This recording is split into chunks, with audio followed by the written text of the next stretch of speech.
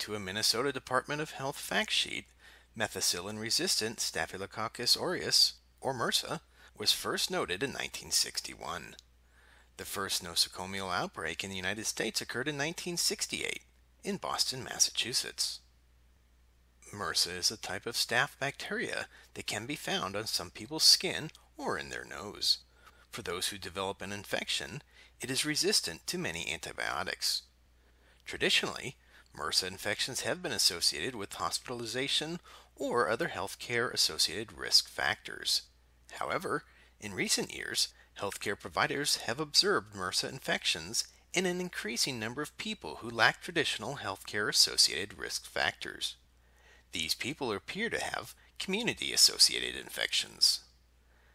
The Minnesota Department of Health goes on to report that community-associated MRSA infections are defined as MRSA infections in people with no history of the following risk factors within the year prior to the MRSA culture date.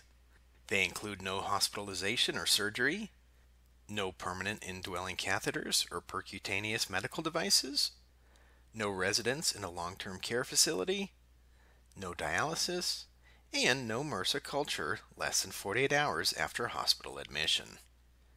The agency also states that the majority of community-associated MRSA infections present as skin and soft tissue infections, such as abscesses or cellulitis, but they can also cause other skin conditions.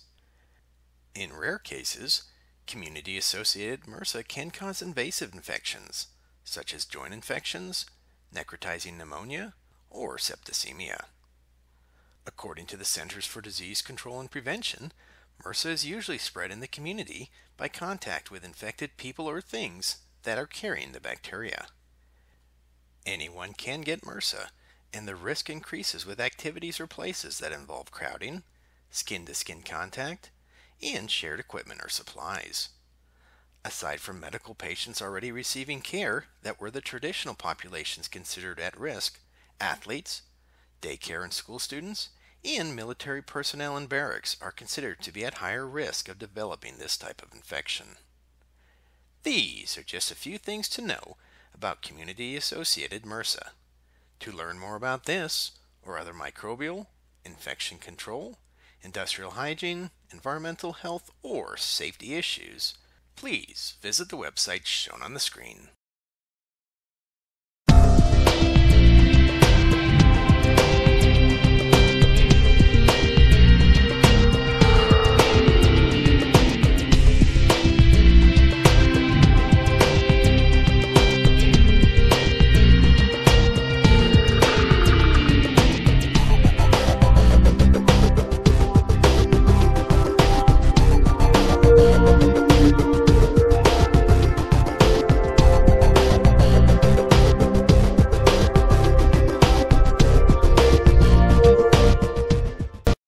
IAQ TV, the place to be.